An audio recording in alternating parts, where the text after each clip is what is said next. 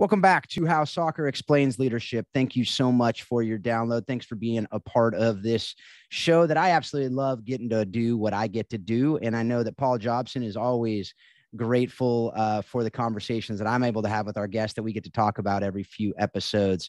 Today, we have a great guest, David Ricca, with us, and he's got an amazing resume that we're going to get to talk about today. But before we do, I just want to remind you to reach out to us. We'd love to continue the conversation with you beyond you just listening. It's great that you're getting the great information from these people, but what makes it even better is when you're able to converse with me and Paul about what you're learning and how we can help you. We have the Coaching the Bigger Game program at coachingthebiggergame.com. Paul and Marcy Jobson have the Warrior Way program that they're doing down there in Waco, Texas as well. And I know they'd love to talk with you about that, jobsonsoccer.com. You can also just send me an email if you have any thoughts, if you have any things that you would like to discuss with me. You can do that at my email address as well as the Facebook group. So without more from me, David, how you doing today? Good. How you doing, Phil? It's good to see you. Good to hear from you. And just thank you again. I'm honored to be here. I really am. And I've been waiting for this day. Thanks. Well, good. Well, I'm honored to have you on the show. And I know we actually connected doing the Soccer Resilience Mental Health Summit a couple of weeks ago. It's probably a month ago at this point. And, I just got to hear your story and I immediately said, I'd love to get you on the show, have a conversation. More than that, I want to just get to know you and hang out. We've been able to do that a little bit via the Zoom world. So, that's something. You're also an ambassador for Soccer Resilience. I know that's something that you're doing, but there's a whole lot more. Can you just share it with our audience a bit about your background, how you got to be where you are today, how you got to be passionate about soccer and leadership and mental health? Yeah, absolutely. It's a couple of things, several things, whatever you want to call it. I grew up in a family, Argentinian. All my cousins and family are from Argentina. Came to New York City about 50 years ago. I was born in New Jersey, New Brunswick, and my mother's side had 17 brothers and sisters. So we're talking a big family. Mm-hmm. My dad had about 4 siblings. So my whole life was around the Argentinian culture. Obviously, when I went to school, it was a different culture. But soccer, it's just always been. It's just always been I think I was born with soccer, just learning about it. All my uncles played. My dad played, and they played in Flushing, Queens. When I was a kid, I remember going there, the big globe, and just killing each other on those grounds. And yeah, just like no grass or anything. I just remember the whole thing. It was a weekend thing, and they would have asados, the Argentinian barbecue, and that's how I came in. And I played soccer my whole life since I was 4. Ended up getting hurt around the year 2001, which I'll share. It was a big month that month, and worked at Morgan Stanley Smith Barney as in the Latin American Wealth Management Division because I speak fluent in Spanish. So it's helped me to reach out to Latin American companies or individuals to help them with their financial goals. And I did that for Morgan Stanley for about 6 years.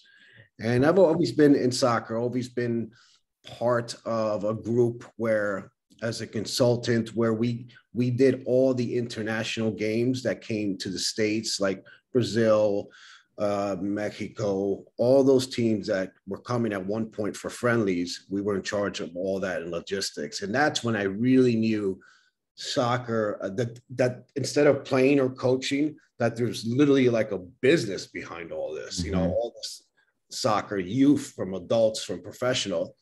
It's a business behind there. And I really wanted to learn so much. And I volunteered with these guys and just learned and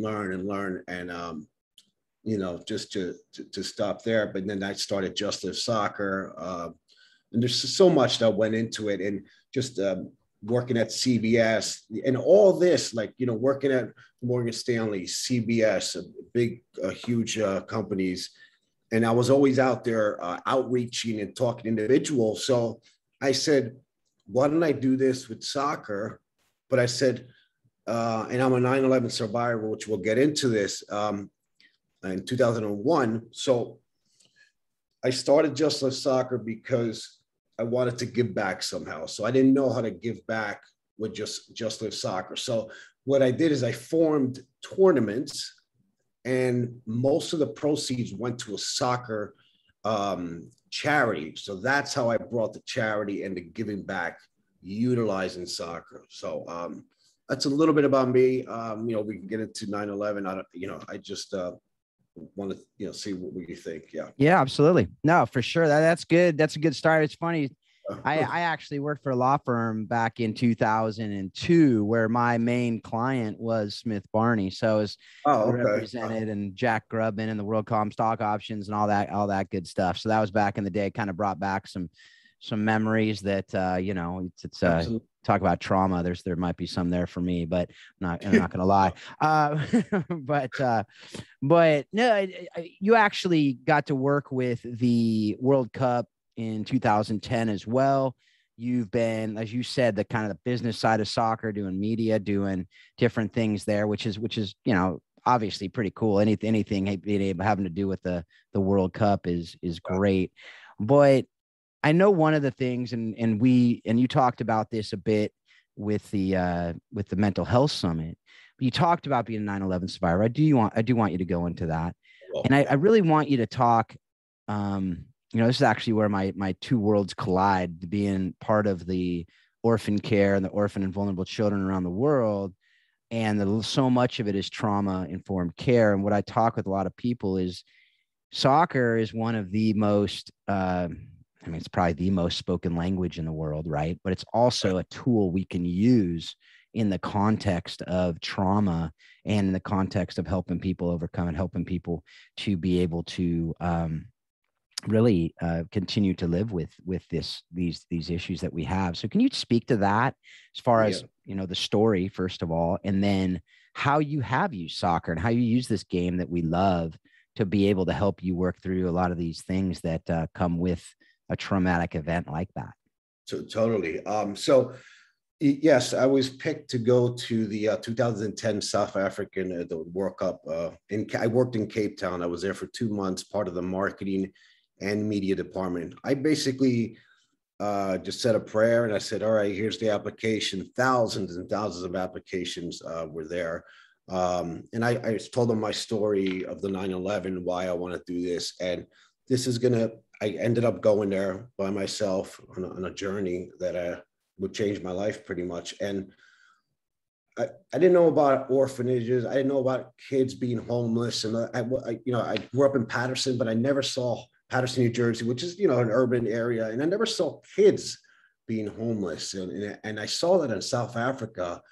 And right there, a little alarm in my brain said, well, you have to, you got to try to do something. I can't believe there's kids sleeping literally on the streets and asking for a couple of dollars. And I had soccer balls at the World Cup that I bought from here, like a whole bunch. And I gave them a few bucks. But then, man, when I gave them that soccer ball, they put it on and they started playing. And just to see their faces on these kids, I said, all right, this is what I'm going to do. I'm going to give back utilizing the game of soccer for anyone in the world, but mostly for that group that really has issues. And once they step on the field, those issues might be gone for a little bit, but at least we gave them the opportunity to play and forget about what's going on at home, forget about what the economy and everything. So that's where 2010 Just Live Soccer started. After it started during that, when I was on my way to the World Cup there. And how I utilize it from then till now is just partnering up with groups like Soccer Resilience, which are doing the exact helping mental group. And that's where I'm at. And I'll tell you the 9/11. And then just bear with me. I sometimes I go off the radar. I speak from my heart. So it goes on. I love it. I love it. Yeah. So that's how Just Live Soccer happened, just to help people some way in soccer. How it helped me. So how it helped me. It kept me out of trouble when I was a kid. It taught me so many things about life. My family, we always spoke about soccer at the dinner table, whatever. It just taught me so much teamwork. everything that really is the soccer component when you're on that field and off the field. And when I worked for Morgan Stanley, 2001, I started there in 2000 after my soccer career was kind of over. I played a lot of semi-pro teams, and back then there wasn't like UPSL and so many opportunities for us. So we would go from team to team and collect a few dollars there and get practice and gas money. But that's the way it was, you know. And I was loving life. And I also worked at Morgan Stanley. I didn't know anything about stocks and bonds or any of that at all. My parents didn't know either, so I wasn't taught that. So I was at a bar mitzvah one time, and somebody that I know for a while, that I'd seen him at a couple of bar mitzvahs, his name is Greg Amira. His name will come up later on during this. He said, hey, you know, because I was working for a small firm, but I didn't know anything about it. I wasn't taught anything. So he said, hey, why don't you come and work at Morgan Stanley in the 73rd floor? I said, wow, really? So long story short, he was a vice president there, but I still had to go through all the protocols. And we went to 7 interviews to get into their comprehensive training program. It was 3 months of not doing anything, but just learning. And they had this training facility on the 68th floor. It looked like a trading floor in the New York Stock Exchange, just bizarre. And from like 8 a.m. to 7 p.m., Monday through Friday. So that's where I became a financial advisor to the wealth management division. And I was the first one always there, first one there, last one to leave type attitude, reading as much as I can, learning from other vice presidents there, and just not being shy and going to them, hey, I'm new at this. So September 11th, 2001 was just like any other day. I got there 6:45 or something like that. It would always be early. I always share my breakfast that I got that early morning is because I used to have to take 2 elevators to the 73rd floor. It will be the first one. It stops at 44th floor. From there, you switch, you go to the 73rd. But on the 44th floor, there is a cafeteria, a beautiful cafeteria for Morgan Stanley employees. There was a guy named John that was there every single day, and so early in the morning. Just an amazing human being, just happy to, I was just so happy to see him. When I go up to work, it just gave me that little push. So I got my egg whites, 4 egg whites, scooped in a bagel, got tomatoes, I know the exact. And I went upstairs and started to have conversations with my colleagues. And, whatever time it was, I was in Tower 2. The lights flickered on and off like really quickly. So I looked to my buddy who had a cubicle to my right, and I said, "What was that?" He's like, "It's probably an air conditioning or something to do with the HVAC or something like that." So we didn't pay any mind to it. So we had a person had an office facing Tower 1. He comes out screaming, the loudest scream I've ever heard. He saved my life. I wish I could see him one day and thank him. I don't know his name. I forgot because I wasn't there that long. But he was a very, very, he's been there for a long time. So he comes out, everybody screaming, everybody get out.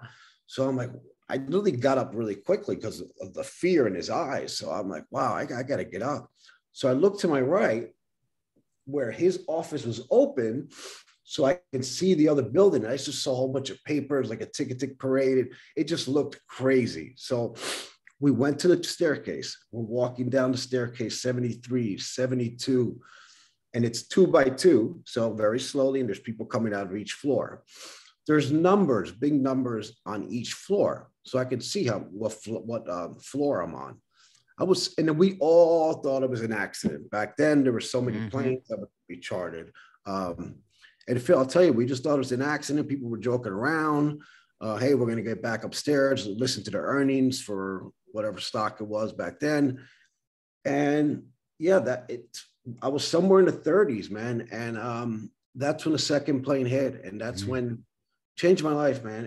I fell to the ground. It's the hardest hit. Like, I don't know what it is to get hit by a NFL player or linebacker, but it was just felt so hard, something to that point where that something that hit us so hard can literally sweep me off my feet and fall to the ground, like literally on my shoulder, which killed me.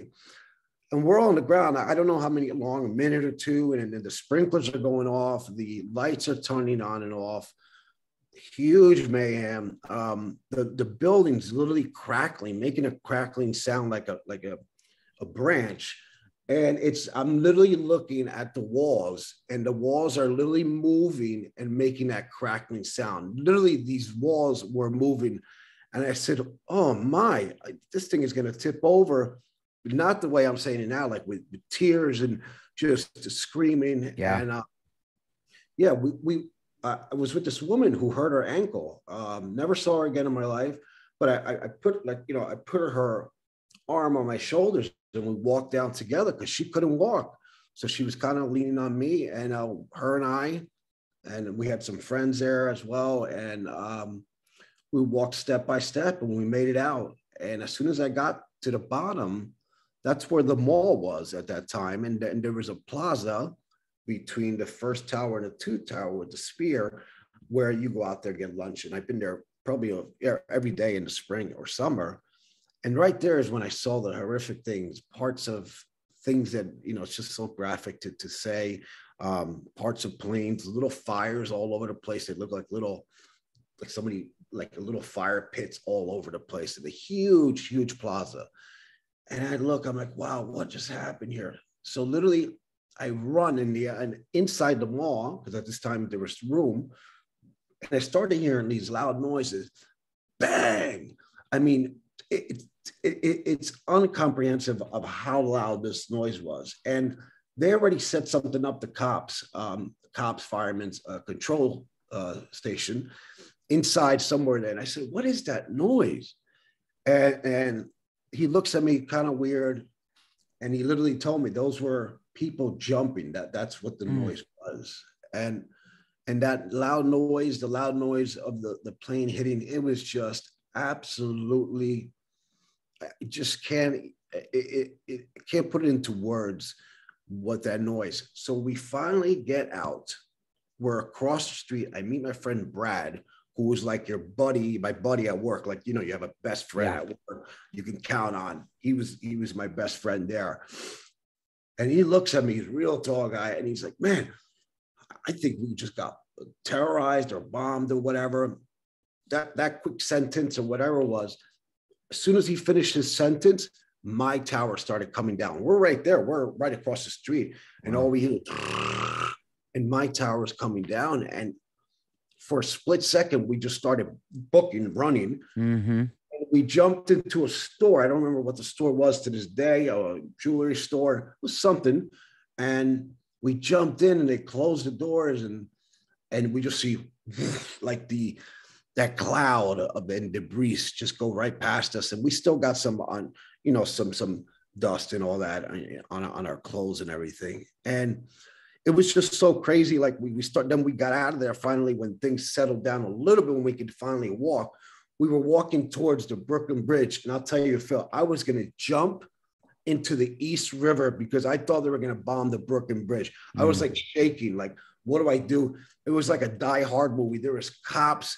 I'd never seen an FBI jacket, the ones you see in the movie with FBI. Never seen those in real life, and they were all over the place. Black SUVs, everything. It was just unbelievable. They came out of the woodworks out of nowhere. So I was going to jump in the East River, and then my friend Brad, no, don't do it.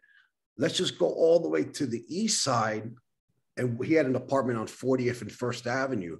So we walked the whole time to his apartment. And we didn't even say much words to each other. And people were around cars, listening to radios, TVs, of windows of bodegas. And while this is all happening, I'm trying to get a phone to call my mom and my dad and my stepdad and my dad and family in New Jersey. But the phones weren't working to call out. So I could not call them and say, hey, I'm okay for now. And I didn't get in touch with them until like about 8:30 at night. Wow. When I found my friend Brad and his wife now, they found, because I wanted to go home. I could stay there if I wanted to, but I wanted to get home because it's Yeah. you know, like my family. And then, you know, they think it's, you know, not a good outcome's going to come out of this, Yeah. you know, for me. So I found a train from Penn Station, one train, the last one to go into Bloomfield, New Jersey. My family lived in Clifton. So that's when I actually called them. I went in there with the debris. The people were so nice. They were helping me put water in my eyes and all that stuff inside the train. And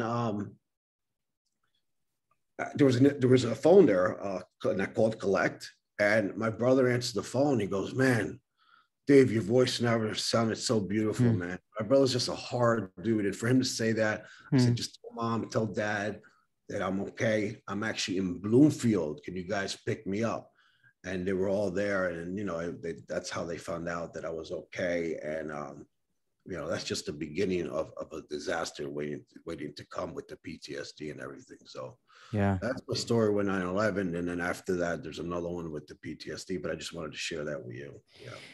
Yeah. You know, and I would just like to continue Sure, it's no problem. with that PTSD conversation as much as you want to share. Yeah. And then weave in, you know, obviously with the show, I would really want to help people understand how, you know, you've used the game, but also just other tools that you were able to use, because, you know, this podcast isn't just about soccer, right? This is about leading people, and we're going to have people who've gone through traumatic experiences and from hard places in different ways. And so I just love to help people, to give them tools to be able to help them to help those who they're being able to impact in their lives. Absolutely.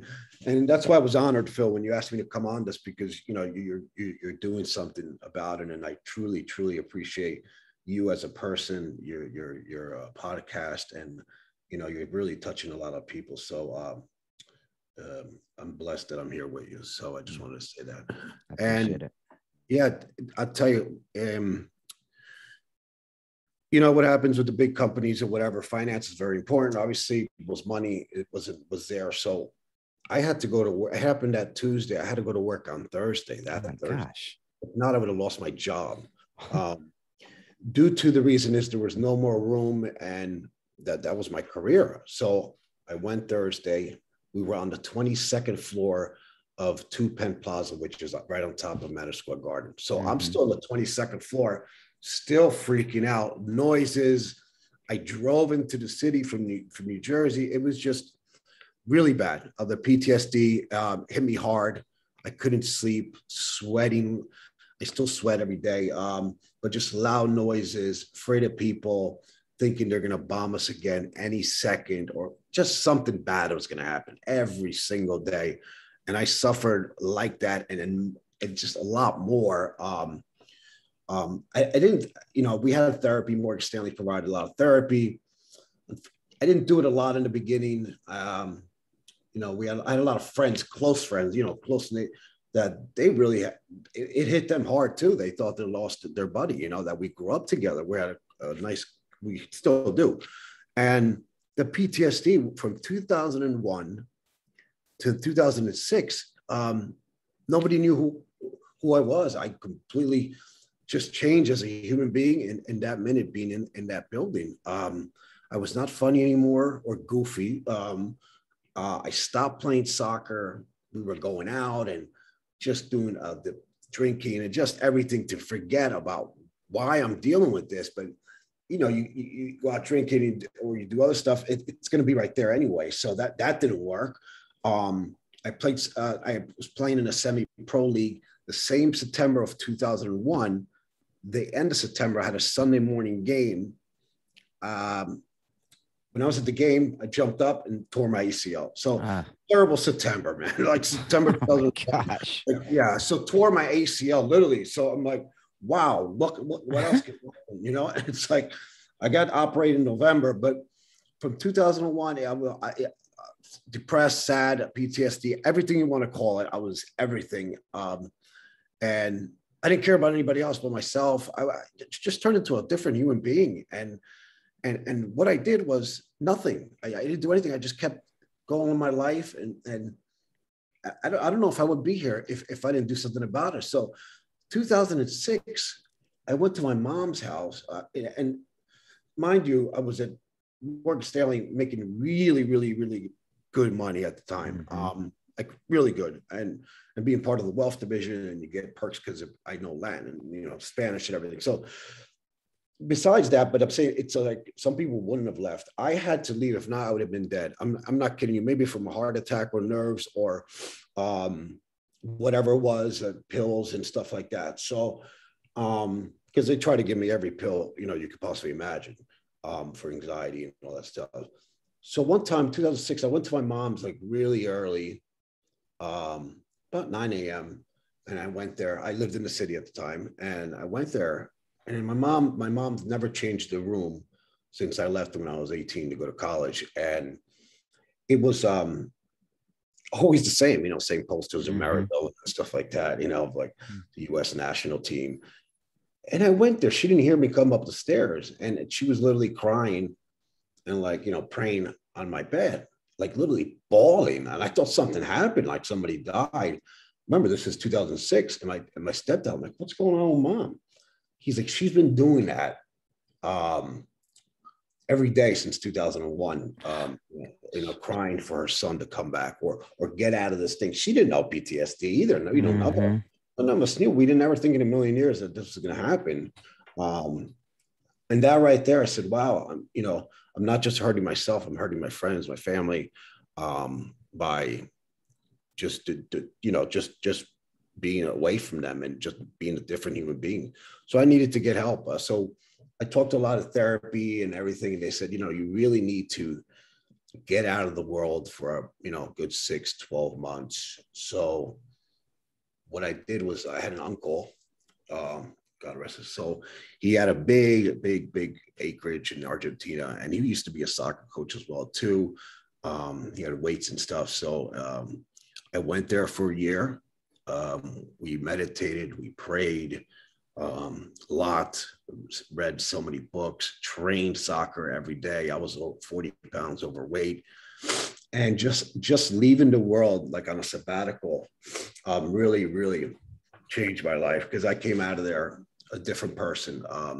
Because I don't know if I would end up in a mental hospital or whatever, but it couldn't continue the way I was going. It wasn't because I was doing drugs or anything. It's just my mind. I think the nerves, man, it was so nervous. I was always like shaking and stuff, and there's no reason. So that changed my life. 2007, I resigned from Morgan Stanley. They thought I was nuts, but they understood. I resigned 2006, just with, give them a 2 weeks notice, and flew out of here, flew out the States, flew out of New York. I had to get out, and it changed my life. I came back 2007.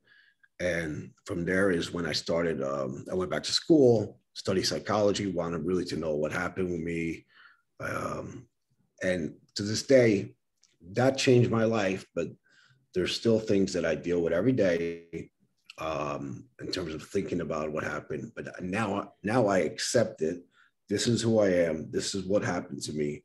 So I'm just going to accept it. And I have a way to deal with whatever comes my way. So yeah, there's a lot more, but I want to leave it at that. If you want to say something. Yeah. Well, what would you recommend for, obviously it's different. Everyone's story, everyone's journey is different. Correct. But you talked about, I accept it. I know, you face it basically, and you own it effectively. But when someone's dealing with, whether it's anxiety, now during COVID, correct, more than ever in my life, at least, I'm seeing anxiety, panic attacks on the rise like we've never seen before, right? Suicide rate jumping 300% over the last, 24 months. These stats are unbelievable, right? But so much of it is, a lot of it's fear of the unknown, right? Correct. A lot, and what's going to happen. But there's other tools that people can use. And can you share some, that you've used that's worked for you? And you've talked a little bit about them, but can you just go kind of just share specifics about what people can do that's worked for you that might help someone out there who's going through something similar? Right. Well, first things, I went to the love of soccer, which has been my whole thing. I went back to that. I was coaching, just keeping busy, and especially with something I love, soccer. But the key is, in the beginning, I didn't get help. It's okay to ask for help. I thought I was too macho, whatever. And thank God it's changed a little bit now, but with the suicide rates, but there's so much help out there. Like, you could just go onto a meeting online. You know what I mean? There's so many apps and everything. Some are free. You don't have to pay for them. And it's, you can even be anonymous and just share. I'm on all these private groups on Facebook and Reddit, and you literally just share, and then you'll have all these people coming back, and they don't even know who you are if you don't want to, if you don't want to say who you are. So there is help out there, and find something that you love so much and really focus on that. And talk to people. Like, don't be afraid to talk. I was afraid to talk. I didn't talk to anybody, Phil. We wouldn't be here right now. And just talking to you makes me feel better. Talking about it right this minute, right this second, has just changed my day. To be honest with you, I had a pretty tired day. I had a really bad, I didn't sleep well last night. I woke up breathing heavy and all that stuff. And that's just kind of normal. I accepted it. But you have a groggy day the next day. But now talking about it right this second has just lifted up my enthusiasm as I always am. And just talking to you, somebody that can listen, they're not out there for just to listen and say, hey, who cares? So find somebody that you can talk to without telling you what to do. You need somebody to listen to you and say, hey man, I'm having a hard time. This is crazy. This is what I'm feeling. And you can find that anywhere now. I'm so blessed that you can find it anywhere. People complain, well, psychotherapy is so expensive. Well, there's free ones now. It's free. I'm blessed that the World Trade Center Health Services has been so good to me. I'm part of the Survivors Network. I have free therapy for life. But even besides that, I go on to other groups. I talk to therapists. I talk to, podcasts like yours. And I continue to do soccer. And now, with Soccer Resilience and Just Live Soccer, I give back to the worst day of my entire life. I turned it into a positive. In the beginning, I didn't do that. I just said, hey, who cares? I almost died. We were listening to my friends. We were all messed up in the head because of what happened. Hey, let's just go out and party and forget about it that way. But that never worked, obviously. It backfired really, really hard. And just seek help. There's nothing wrong with it. I mean, we're just humans out there that need to talk to somebody before it gets really, really bad. If I didn't resign in 2006, I really, really believe I wouldn't be here. I wouldn't be here married and have a little rescue dog. It wasn't me. So now I am, and just ask for help, man. Please, it's out there. You can't say it's not. It is out there. There's apps. There's groups, especially Zoom now with everything virtual, and we could do it, man. And talk to me if you want to. Call me. I mean, we'll let it out, man. We'll let it out and tell me what you're feeling. You want to beat the crap out of somebody, whatever it is. Let's talk about it. What's the reason? What is that going to accomplish? Every time I get upset when I wake up, or I think of bad things, and it affects me for like a minute or two. I'm like, wait a minute. I put my feet down. I'm safe wherever I am. And I say, okay, I'm here. So that's just a thought in my mind that's going to go away the next minute. And that's one of the things I use. I plant my feet down. Well, my feet are always down, but I put my hands on my knees and say, okay, my feet are on the ground. I'm okay. I'm not going to die at this moment. That the plane's not coming to hit me wherever I am. I could be home, I could be in office or whatever. So please, there's so many different therapies that would be right for you and your individual circumstance that I promise you it will work. But please just ask. As they say, ask and you shall receive. So please do that, please. I think that's so helpful. I mean, even just talking to my kids, talking to other people's kids, the kids that I coach, and just hearing about how anxious they are. And it always, I don't know why it surprises me so much, but boy, to hear about what they're ashamed of these thoughts that they have of, they're irrational. Yes, they're not logical, but they're real thoughts, right? And they're real issues, and they're real things that if you just keep them in, it's going to eat you from the inside out, right? And so what you just said, I think that hopefully that will help people hearing stories, hearing people talk about stories, it hopefully will free people up to say, oh, I'm not alone. I'm not. And so the more people talk about it, the more, and it's not just to get a bunch of people talking about and making stuff up so they feel like they're part of the group. That's not what we're talking about. Exactly. Yeah, no, There's right. real, I've been fortunate enough to never, at least in my adult years, never really deal with anxiety. But when I was a kid, I had, lots of thoughts, and fortunately, I shared everything because I just talked a lot. And my mom be like, well, that's kind of weird, but we talk about it, and it was like, all right, it's gone now. But my son is more reserved, and other kids are more reserved. And so they might not share as much. And so I just want to encourage you folks to share, to share with your parents, share with your friends, share with people and people you trust, right? To find people that and trust that will protect the information and not used against you too, right? Because that could obviously cause other issues.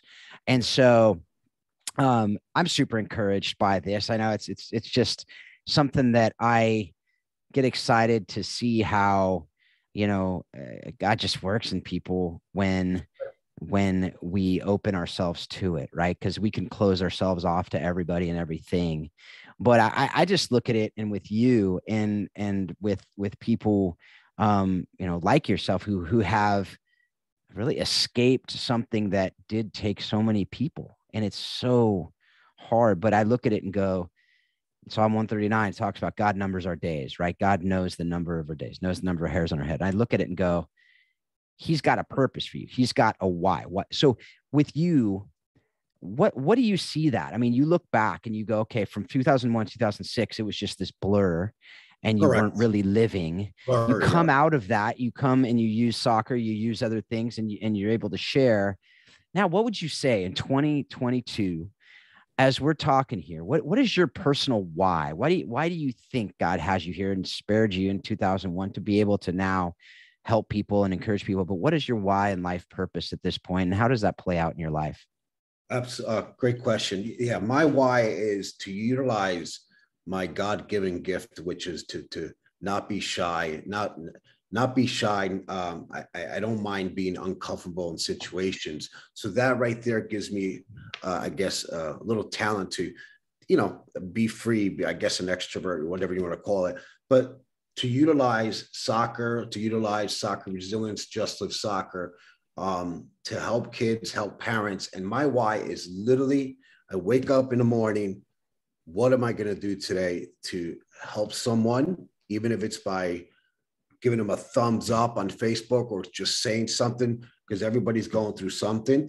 And my why since 2006 has been to help individuals that are going through mental health issues. And I use soccer because that's what I know. But there's so many other things that I do. I volunteer. I put a lot of stuff on Facebook or other social media that are encouraging. And that is my why every day. I wake up, what am I going to do today? Why I'm going to do it? I'm going to do it because I wouldn't be here if I didn't do something about it. So let's get out there. The world now, you can touch anyone because of this social media and podcasts.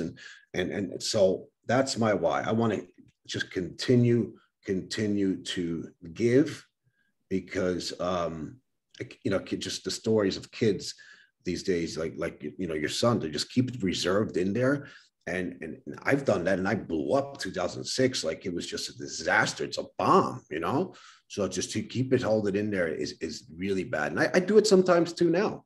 If I'm fighting with my wife or whatever it is, I hold it in for weeks, and then we get into an argument, and it just blows up because I never told about it. But I've learned, even as a husband, to talk to your wife and say, hey, that's soccer. That's how, teamwork. We talk about things like she's my teamwork. I need to trust her. She's my teammate. And my goal is to be a good husband. Hopefully down the road, we're praying about it for kids and just continue doing what I'm doing and meeting individuals like yourself.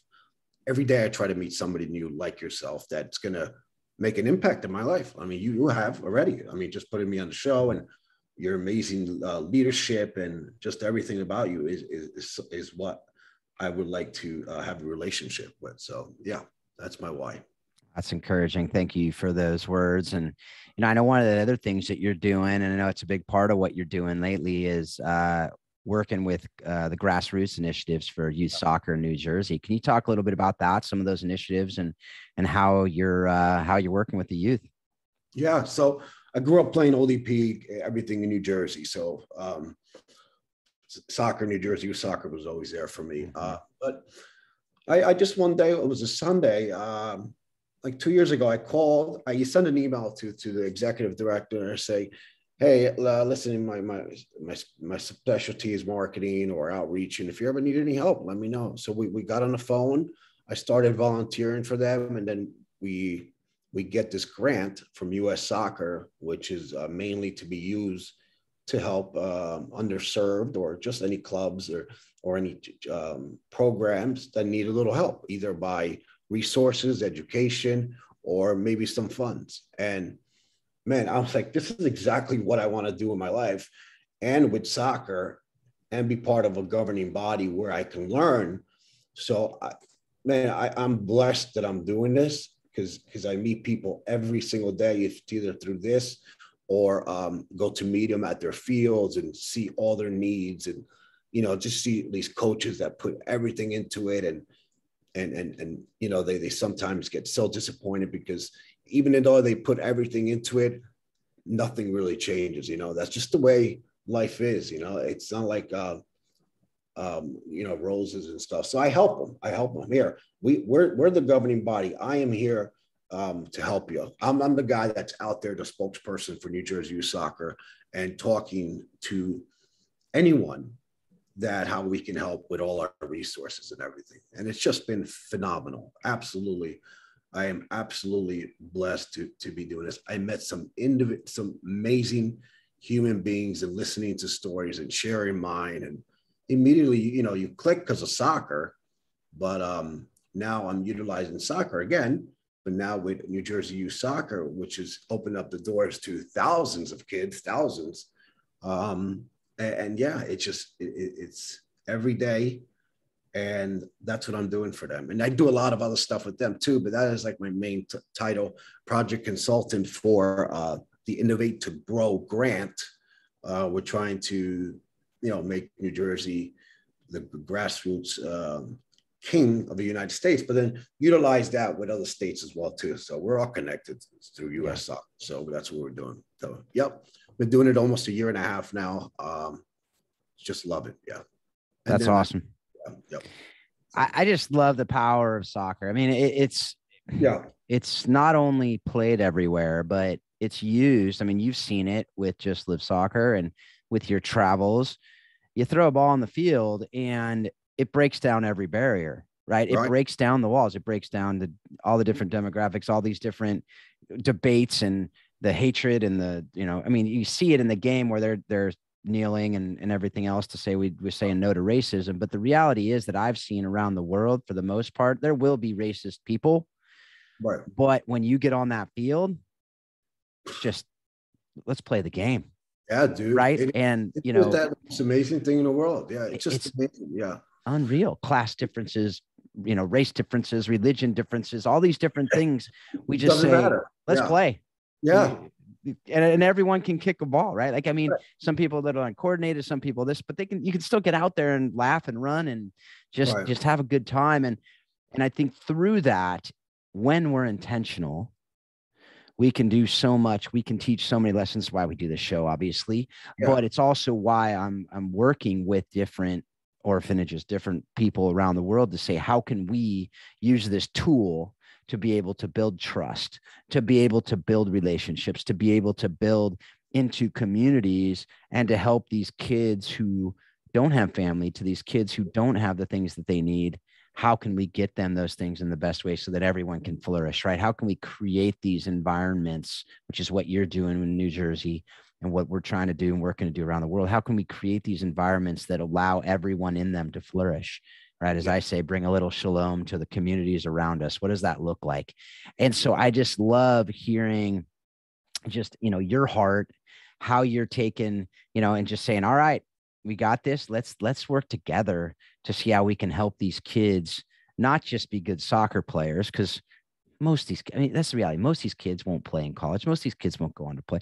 Most of these kids probably won't even play when they're 15, 16, but they can learn lessons they can use the rest of their life if we see that as the priority and not making little messies, to get back to your Argentinian roots, out there, because that's unrealistic and it's going to burn kids out and it's going to freak kids out and it's going to cause more anxiety for kids because they're going to put these expectations on themselves. Yeah. I mean, I don't want to speak for you, but what do you think about that? Yeah, man, going around, I see it all the time. They have these huge expectations. They give them this story of success. You do this, you recruit and all this stuff. And I really have a hard time thinking about that, because it's about, teaching them the game, but then teaching them what can they do when they're done playing the game. And it's not a league anymore. It's just pickup soccer.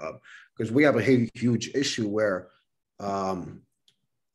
there's a stoppage, like when the kid turns 13 or 14, he either plays in high school or a club or he doesn't play. So pretty much that stops them from playing soccer. So we need to teach these kids fundamentals about life and disappointments and failure, not just go, kick the ball. And the soccer has literally become that, where your team's the best. We're going to have the best this, we're going to have the best this, that. And then there's a lot of disappointments out there. Every Sunday, every day, there's disappointments from these kids that thought, hey, I thought I was going to make it and be a little messy and all that stuff. I think it's crazy that they're doing this. And I know why they're doing this, but I'm not going to get into the whole politics. But it's literally nuts that, this is the way the game is. And I'm hoping if I can go out there and help a couple kids, help teams, in my daily outreach and talking to individuals, that at least I'm doing my job, my part.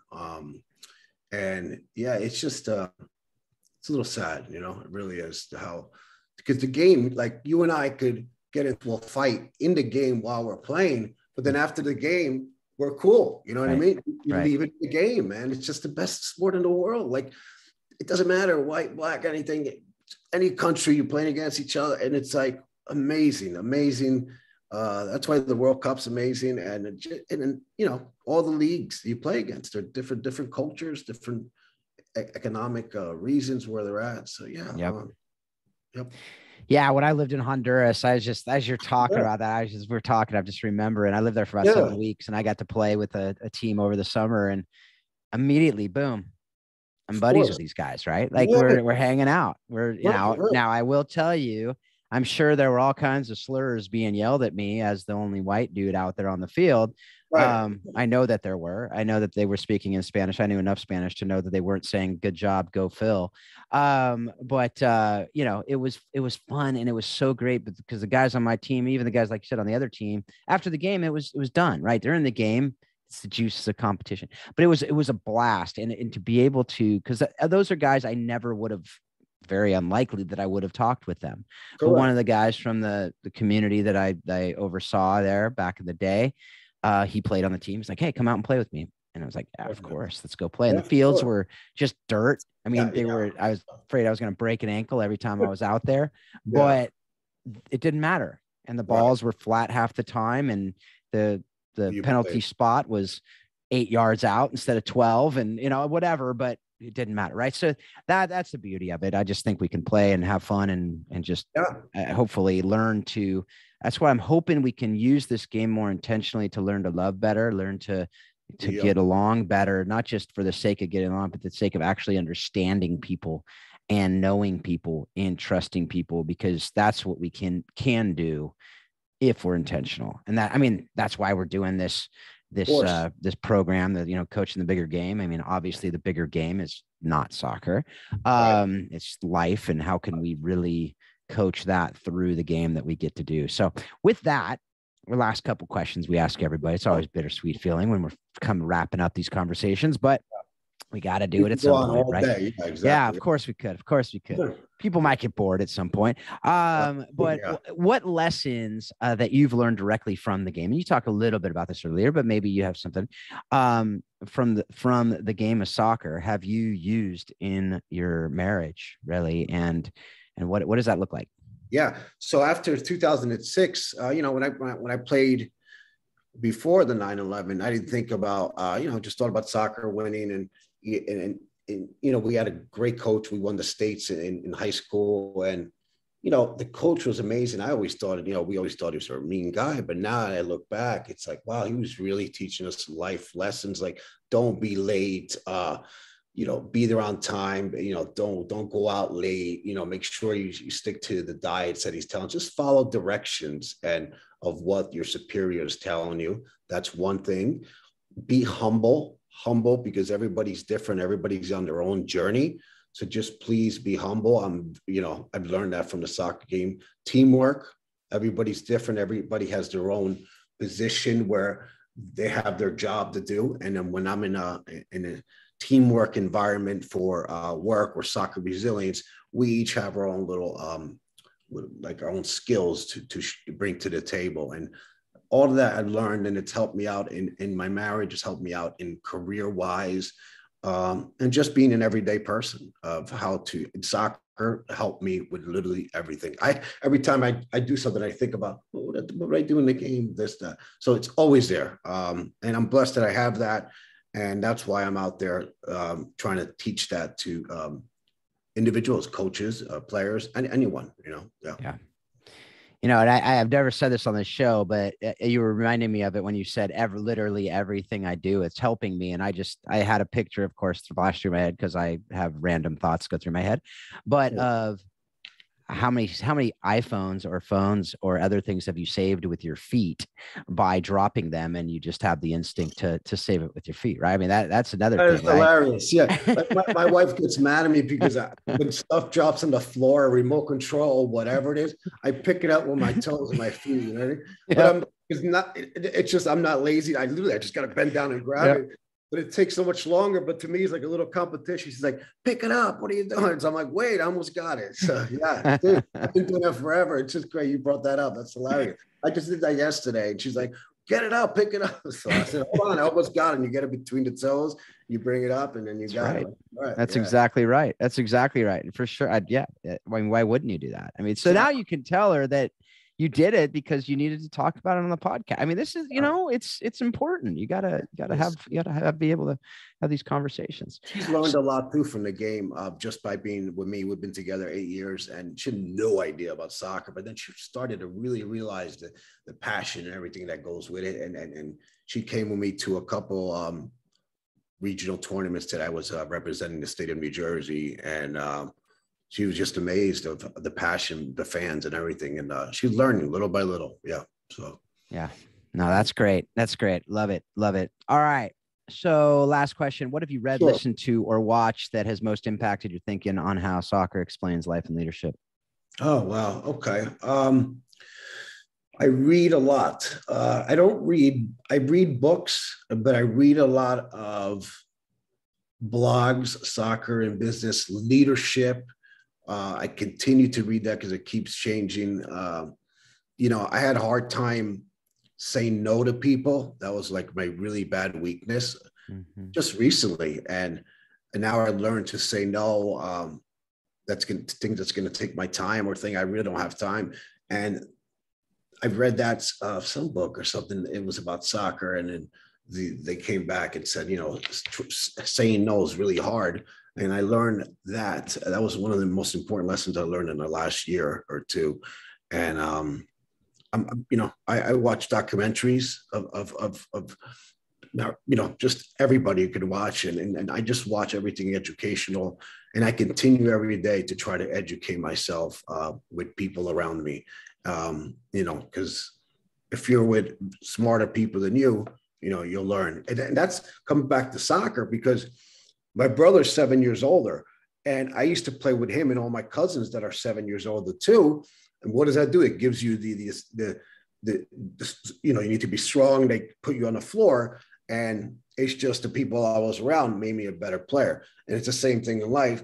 The people that you're around, you want them to make you a better person, and make sure you find those friends that are making you a better person and not bringing you down or not making fun of you. Yeah, make fun of each other as friends, but nothing that's going to bring you down. You want somebody that's going to pick you up and challenge you. And that's my thing. Yep. Yeah, absolutely. I actually just was on a different podcast. If you guys want to check it out, it was The Bear and the Ball. It's the Cal South podcast, but Nick Webster was interviewing me. We talked about this very thing, was the idea of, if you are a leader and you're the smartest person in the room and the smartest person in your leadership, you're probably not a great leader. You need to surround yourself with people smarter, better in different areas where you're not as good. And you need to know what you know. You need to know what you don't know, and surround yourself with those people who will be able to help you with what you don't know. Don't surround yourself with a bunch of yes men and women who just say, "Oh, great job, good job." But no, it's people who are going to be better than you. If someone comes on your team and they're better than you, celebrate that, because that means you're going to get better, right? Don't get all bummed and go, "Oh, am I not going to play now?" Well, if you're not good enough to play, then if your team's going to get better with this other person, then that's what the team's all about, right? You want to be a better team, right? So that's something that I think is a great leadership lesson. It's a great lesson in life too, because, you're going to be in jobs and you're going to think you're the, big time. And then all of a sudden some new hot shot's going to come in and, what are you going to do about it?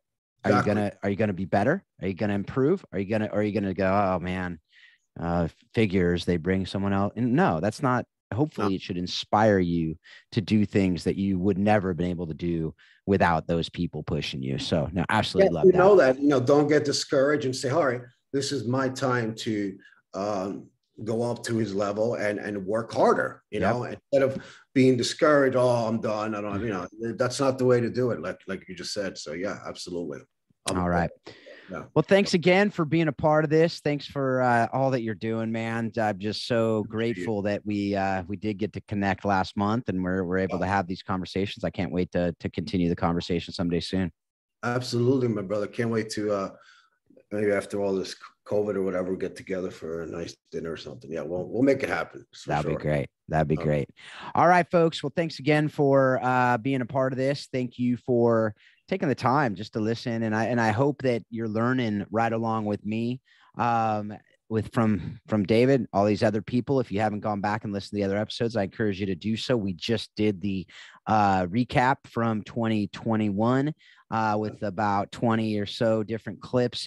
That's a good little sampler platter if you haven't already listened to a lot of it, or even just as a reminder of these great episodes that we've been able to have. So I just want to, again, thank you. I want to remind you about the Coaching the Bigger Game program. We'll have that in the show notes, the Warrior Way program, as well as the Facebook group that you can be a part of. So thanks again. But as always, as we sign off, I just hope and pray that you are taking everything that you're learning from this show and you're using it to be a better leader, a better spouse, a better parent, a better friend. And you're also reminding yourself continually that soccer really does explain life and leadership. Thanks a lot. Have a great week. All right. Amen to that.